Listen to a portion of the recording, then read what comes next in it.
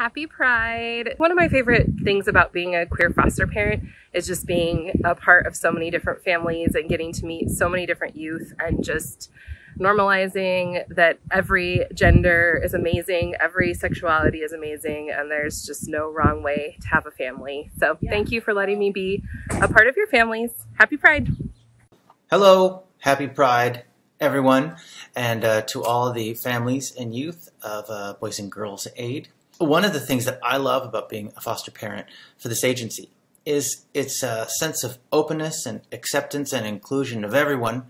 Families can look different and dynamic in a lot of ways, and I am honored to be able to support all those families and youth however I can. So, happy Pride, everybody.